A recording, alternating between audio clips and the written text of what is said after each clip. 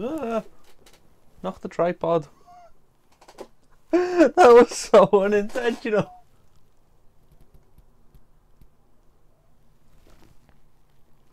Just because I know that looked really fake. Yes, there is actually coffee in there. There's not much left because I just drank it, but yes, there is actually coffee in there.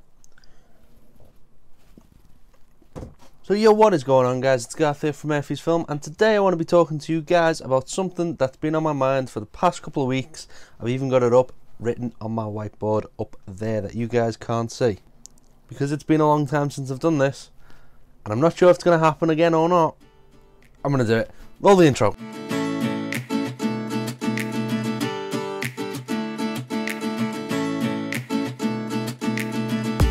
So I've been tossing with this idea for a while and I don't know how to say it. If any of you guys look at my work, you'd call me a street photographer. Most of my work that I put up online, I would say it would be classed under street photography. We can all kind of agree on that, and we can agree there's a massive influx of YouTubers, Instagram, etc, etc, etc, all trying to emulate and do street photography. I am in no means trying to say that I am an amazing street photographer or the style that I shoot is the only way to shoot. I am not saying that at all. Another way to describe the way I shoot would be documentary style, although not really, because when I see that I kind of think political events, that kind of stuff, so we'll throw that out the window. Basically what I'm trying to say is I don't want to be labelled as a street photographer.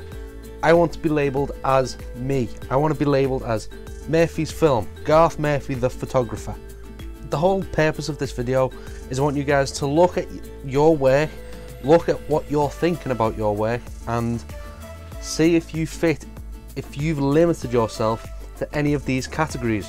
I'll probably get some flack for this because I know that calling myself a lifestyle or life photographer comes under many different things. Lifestyles, like you get traveling lifestyle, which is people traveling the world, stuff like that.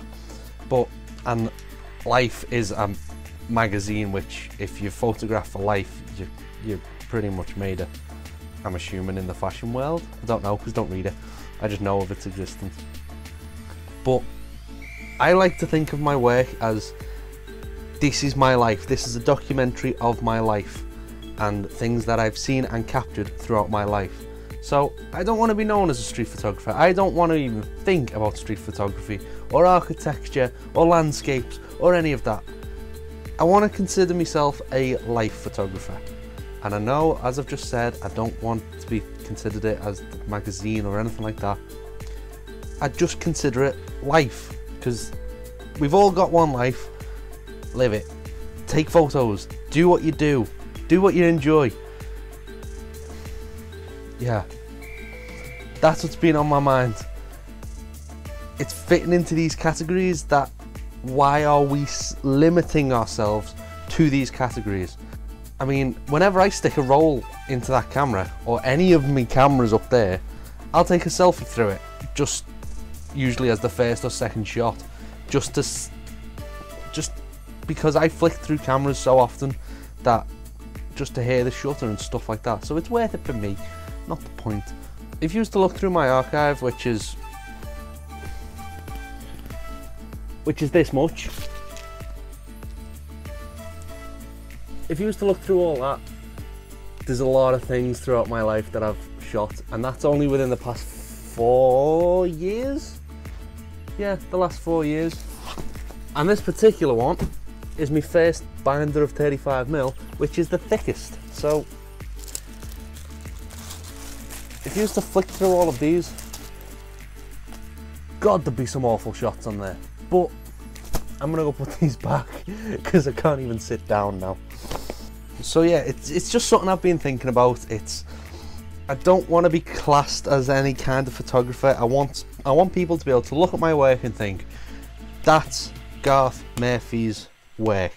Same way you look at Vivian Maier, you look at Elliot Erwitt, you look at Jason Lee, you look at Matt Day, you look at Nick Exposed, you look at Jacob Murphy, look at Jahan from Do You Develop.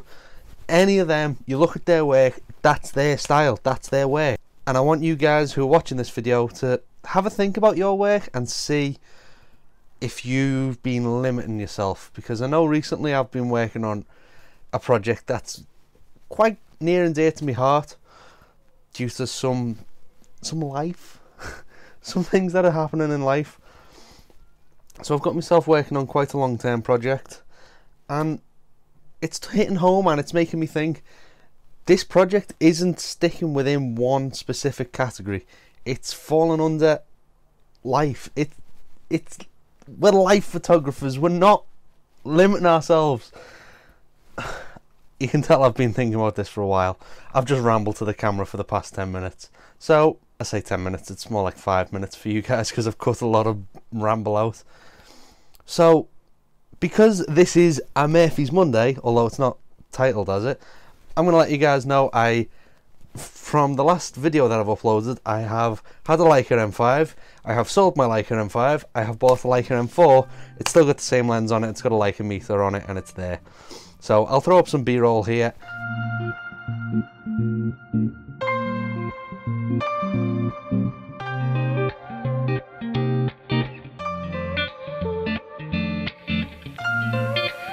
Hope you guys enjoyed the B-roll.